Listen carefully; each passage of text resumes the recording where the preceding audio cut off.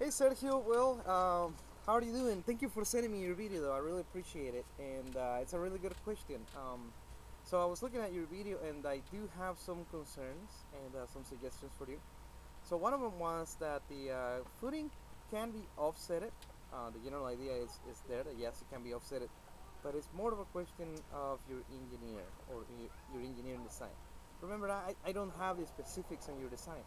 I don't know what the loads are. I don't know how the structure is going to work on your building. I don't know the size of the second floor.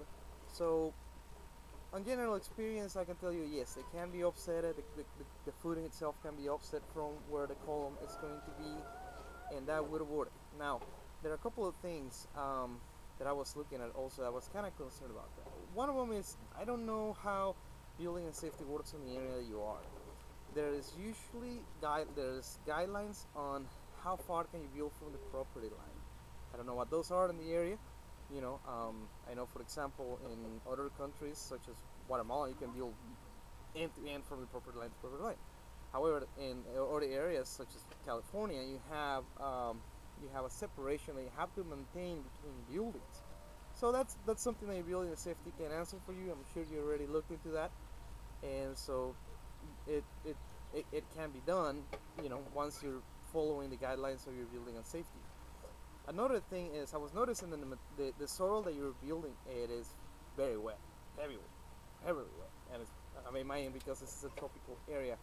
So your soil's conditions have a lot of organic material. That's the reason why it looks black. Has a lot of plasticity on it. Has a lot of soil that is expandable, and you have a lot of water. This is something that I want to advise you. When you're doing footing, you want to make sure that you're digging to an area where you have hard soil.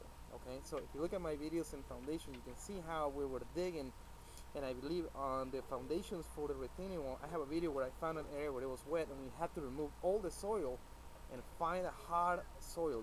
You really want to find the hardest soil that is in the area.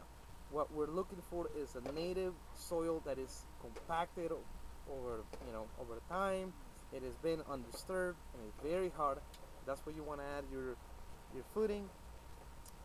That way you are going to avoid your footing to move when you load it with the second floor and create all kinds of structural issues. You were talking about using number 5 rebar. Again, that's something that I can't answer because I just don't know what you're building in the second floor.